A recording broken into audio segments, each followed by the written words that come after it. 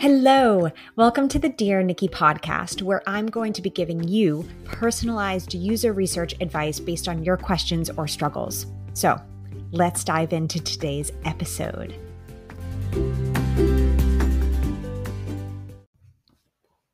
Hello, welcome to the podcast.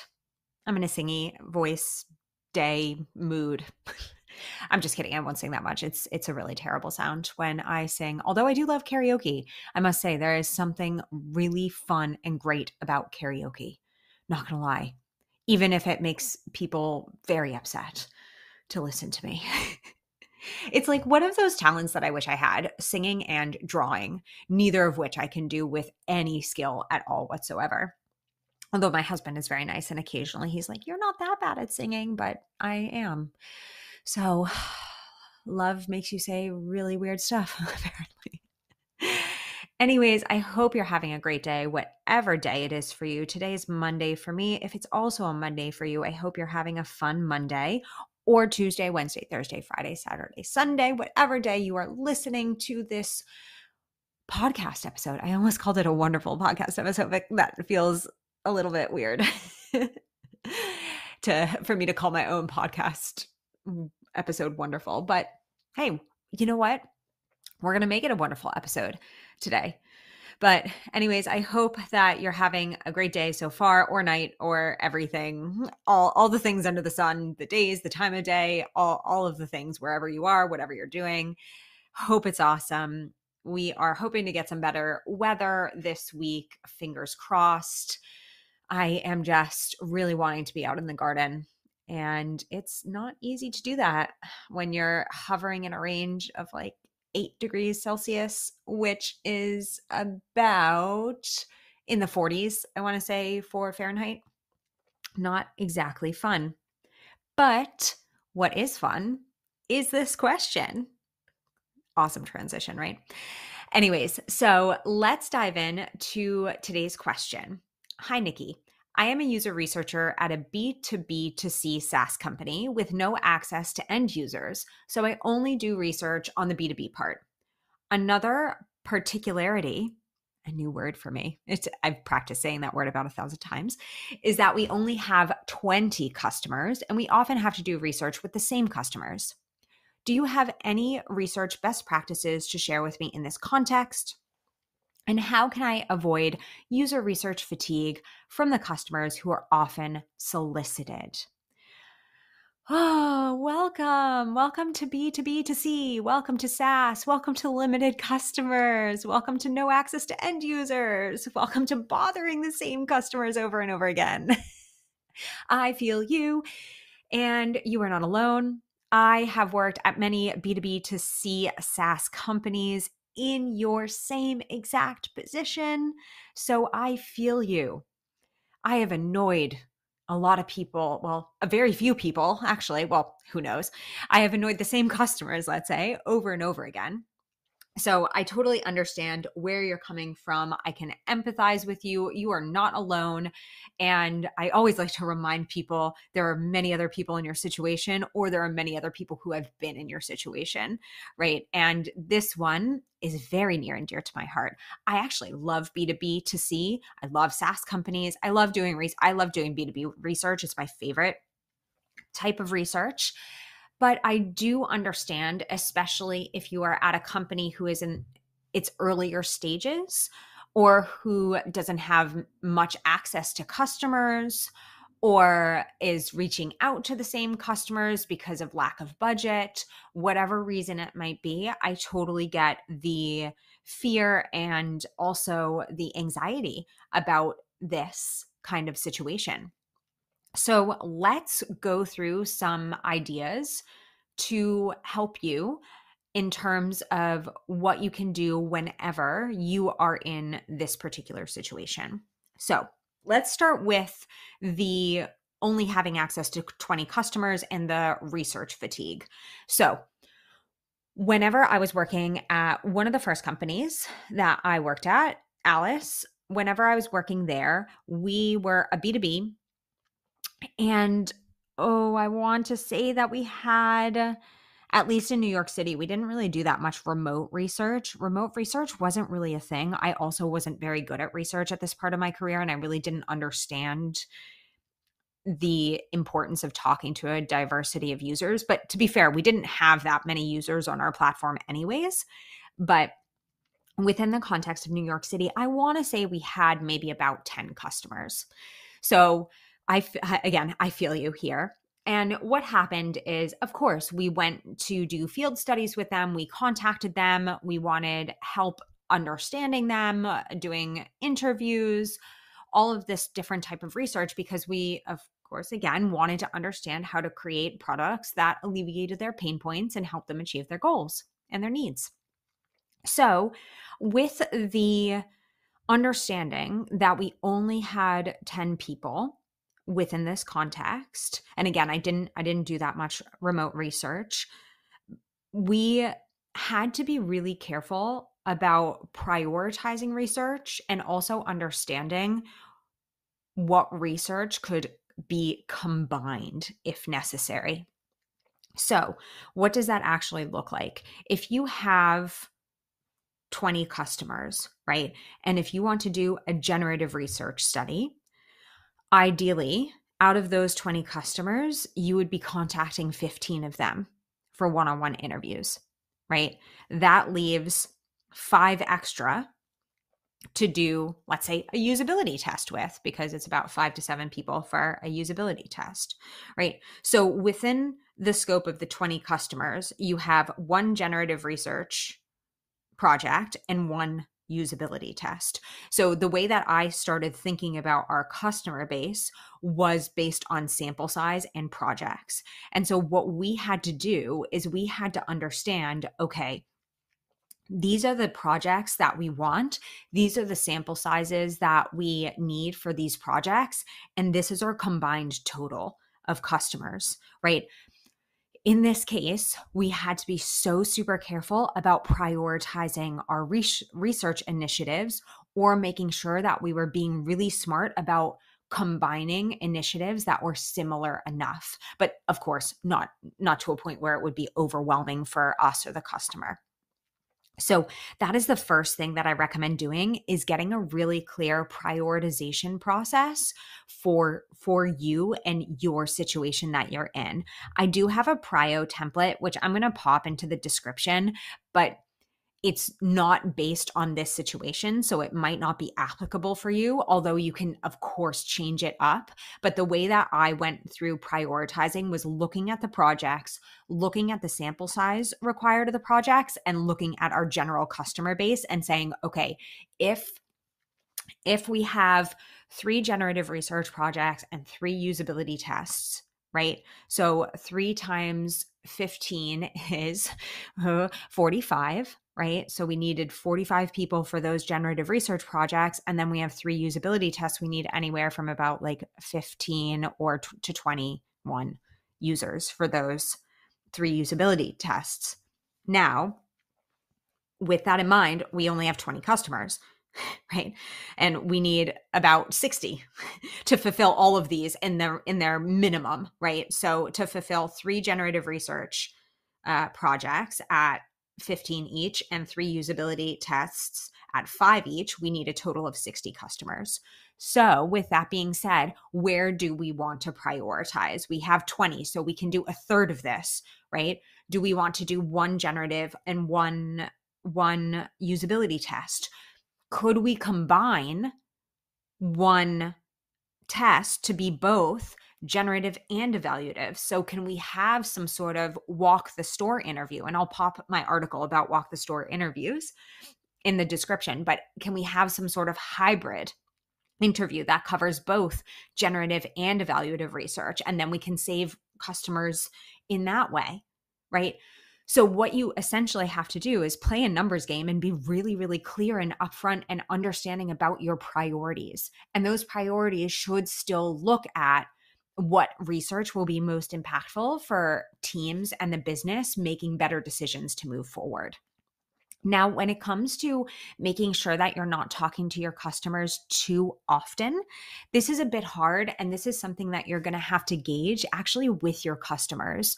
So one thing that I let me also say that I created a rolling research program that within this customer base that also made it easy. And I'm going to talk a little bit about that. I just wanted to say it out loud because now my brain will remember it. So I'm essentially interrupting myself so that I remember my train of thought. So in terms of user research fatigue with customers, what I did is I spoke to my customers and I asked them, hey, how often how often do you feel like we can have conversations?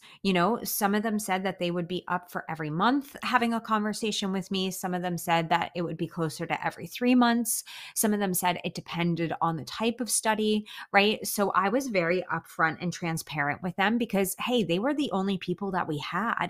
So I had to be upfront with this. So if you feel comfortable with these customers, maybe asking them how often they feel comfortable with this, with the understanding that this can always change, right? Just because they say that they want to talk to you every month doesn't mean that they're locked into that, right?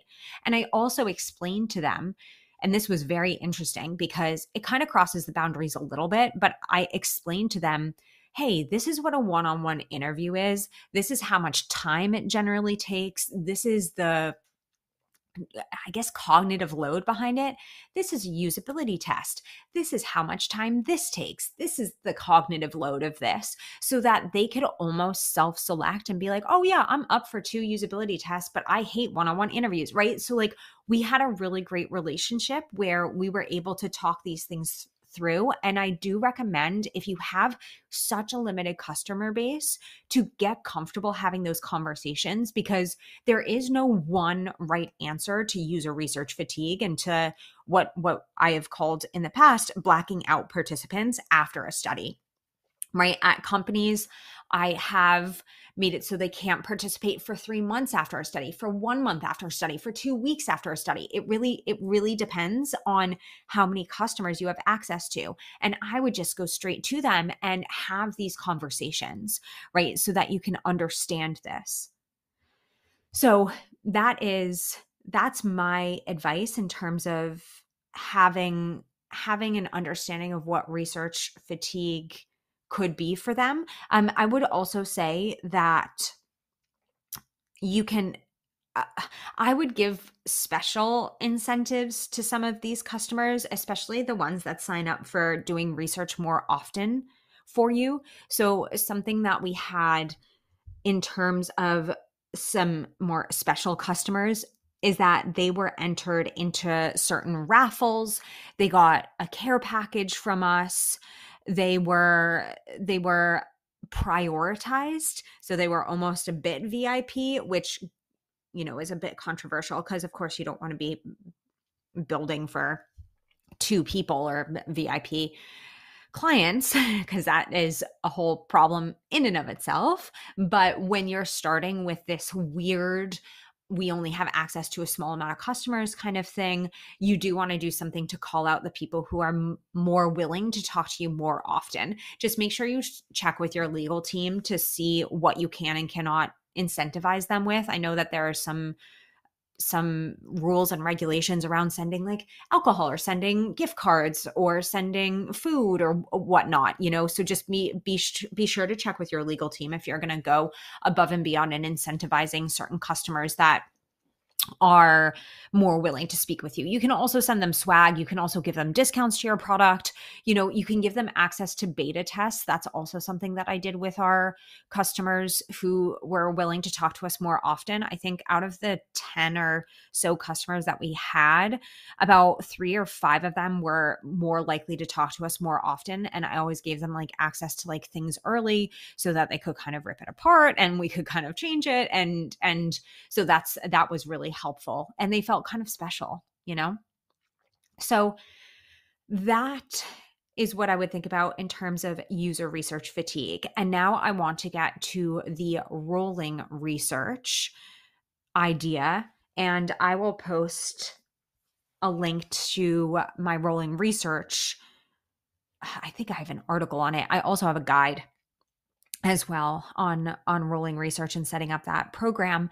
But Essentially, rolling research is this idea of continuous studies. So, having and conducting continuous research studies over time. And rolling research can have specific goals. It can be more open-ended. You can do rolling research for things like personas and journey maps. They just generally take more time. So it's a slow burn, right? So for example, when I had limited clients, what we did is we wanted to do a persona study, but we also had so many other things to talk to our clients about.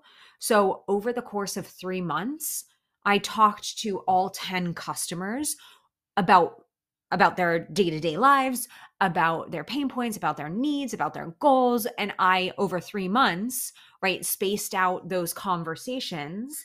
And at the end of those 3 months, I had 10 interviews that had to do with building our personas.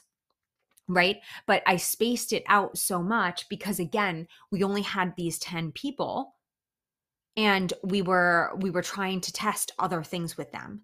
So that's another way to think about it as well. Like if you are trying to do larger scale studies, what you can do is, if everybody's okay with it, of course, is plan them over a longer period of time, right? So that can also help you with trying to figure out how to prioritize some of these studies and how to fit in larger scale studies. Now, when it comes to just general best practices, when you have this type of situation with fewer customers, the only thing that you have to make sure of is that you're not taking one or two customers and putting them on a pedestal, which is why I said we have to be careful when we offer VIP feedback loops with certain customers, because you don't want your organization to get into this habit of only focusing on power users or something of the sort. So that's something that I would just heavily keep in mind, and try your best to diversify your conversations with as many of these 20 customers as possible, right? And just really, whenever I started with these 10 customers, not all of them responded to me right away, but over time, I was slowly able to finagle them into talking to me. So try to continuously reach out to people, of course, unless they tell you, please leave me alone.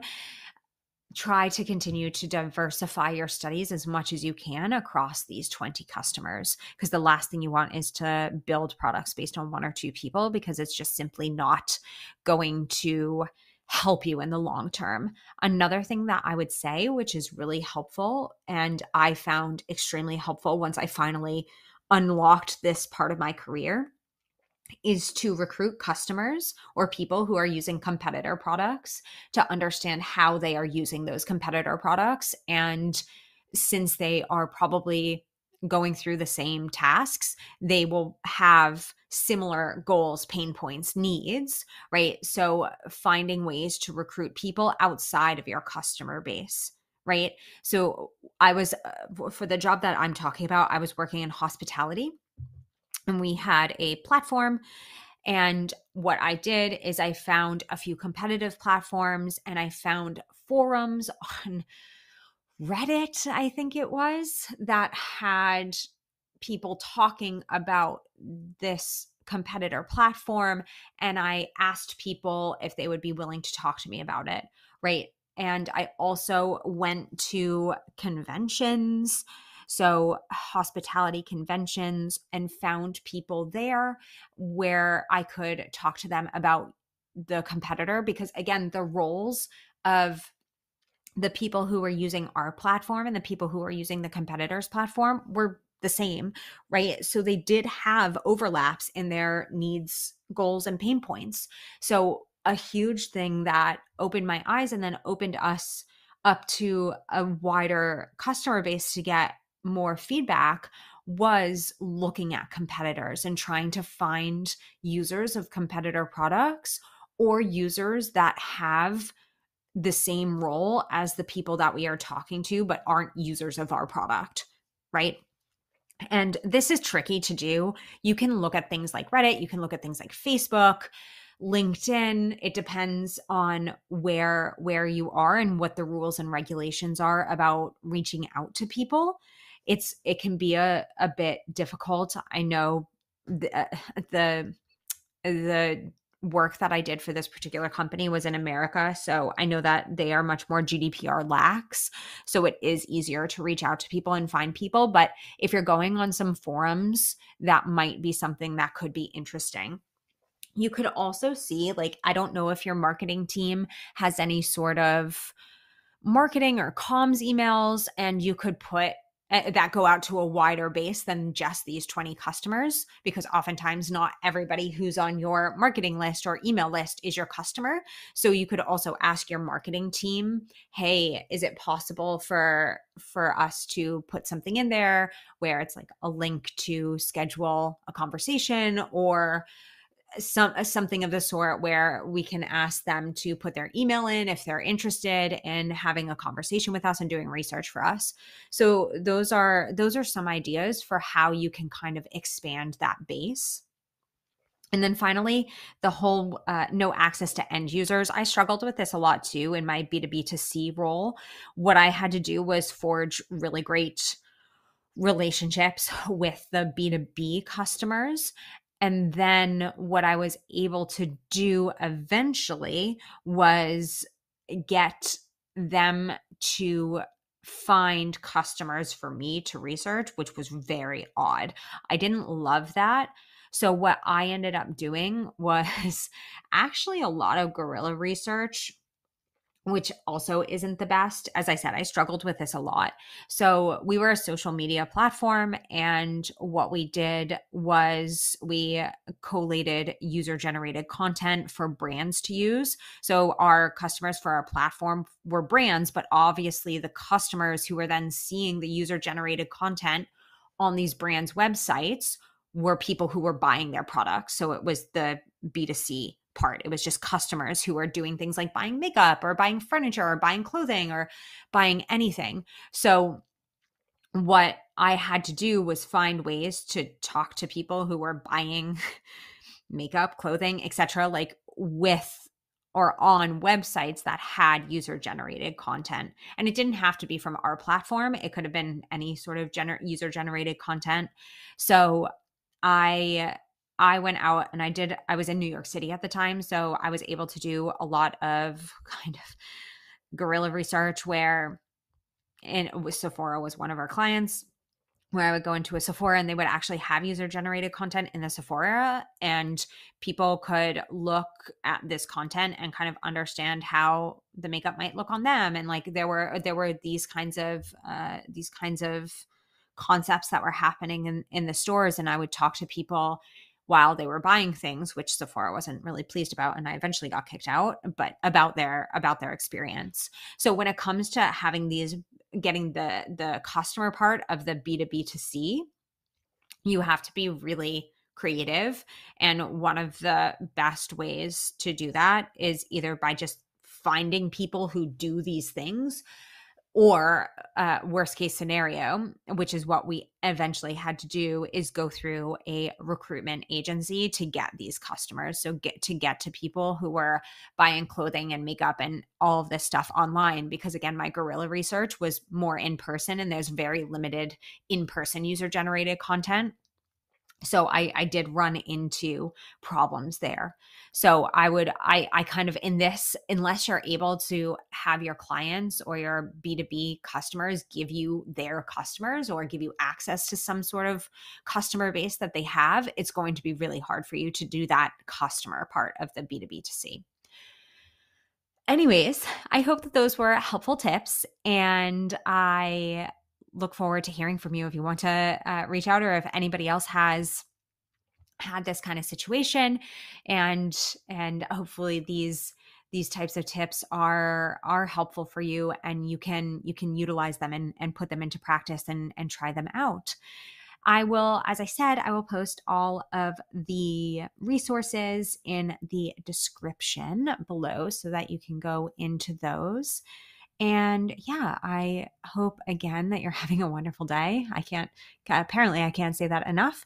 And I look forward to seeing you next time. Thanks.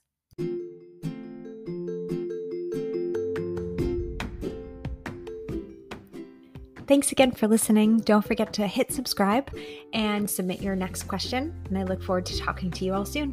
Bye.